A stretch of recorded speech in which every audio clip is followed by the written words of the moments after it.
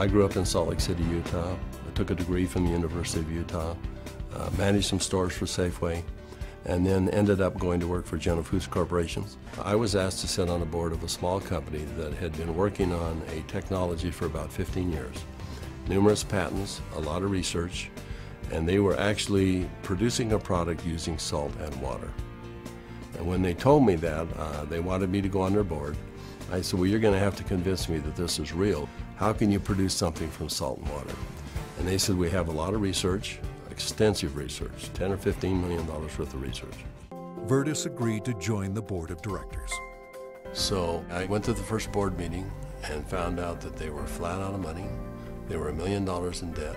We said, let's see if we can help them find money. We tried for about 90 days, could not. Eventually the company folded, and they actually merged it with another company, an energy company.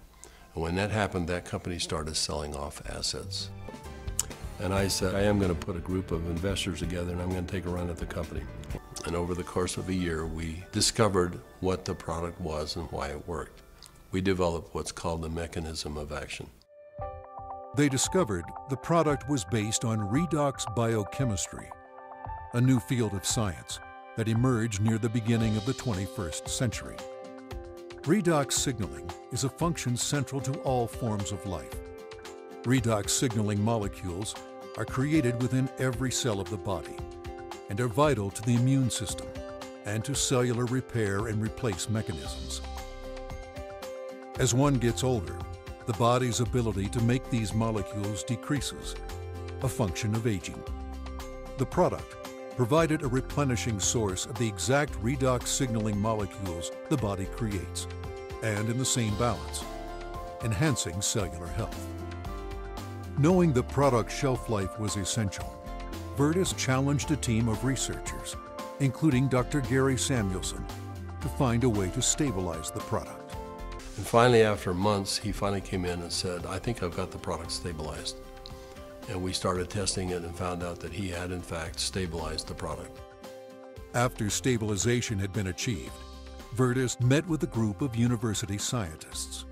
This is stabilized redox signaling molecules, both positive and negative molecules in the same bottle, stabilized.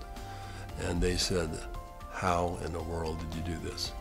So one of the big breakthroughs is the fact that we can stabilize molecules that you're not supposed to be able to do that.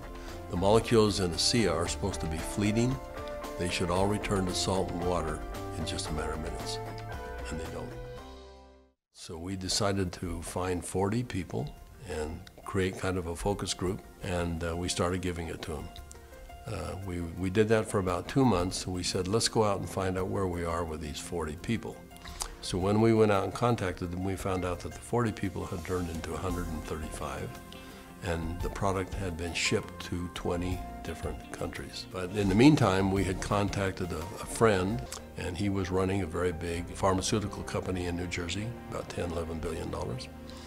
And he finally agreed to send a group of people out and spend some time with us and see what we had come up with. So 4 people flew out on a plane. We spread all of the research that we had out on the table. They started getting on the phone about noon back east, and they kept doing that, and about 2 o'clock they walked in the room and said, okay, we're convinced you've got something here, and it's significant enough that we will write you a check big enough that you won't want to talk to anybody else. And I said, what's the catch? And they said, you've got to shut it down. And I said, shut what down? And they said, you've got 135 people on this product right now, shut it down. People have problems all the time and they deal with them as best they can. You're going to have to walk away. And that kind of took us back a little bit. In fact, I said, that seems a little harsh to me. And they said, you want to work with us, you walk away. ASEA LLC opened its doors for business in July 2009, with just a handful of independent associates. Today, there are tens of thousands, and their ranks are growing exponentially every month. In 2012, the company announced its entry into Europe, the first of many international steps to come. My wife questions why I'm doing this. She said, you've retired more than once and it's time for you to join me and let's enjoy the golden years, if you will. But recently, a young lady came up and she broke down and started sobbing.